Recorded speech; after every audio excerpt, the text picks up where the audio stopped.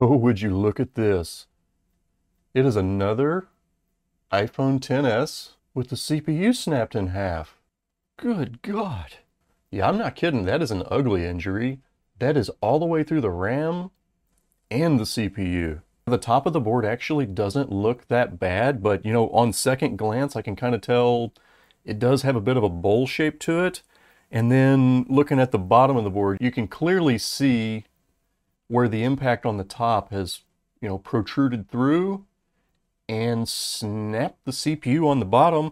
And this is from a forward-facing impact. This was an impact to the front of the phone. The back of the phone actually looked fine. This is from a repair shop. They're most likely not expecting such a verdict because the phone itself really doesn't look that bad. It looks like it just has a broken screen, but this thing is done, like done, dun, dun, dun, dun,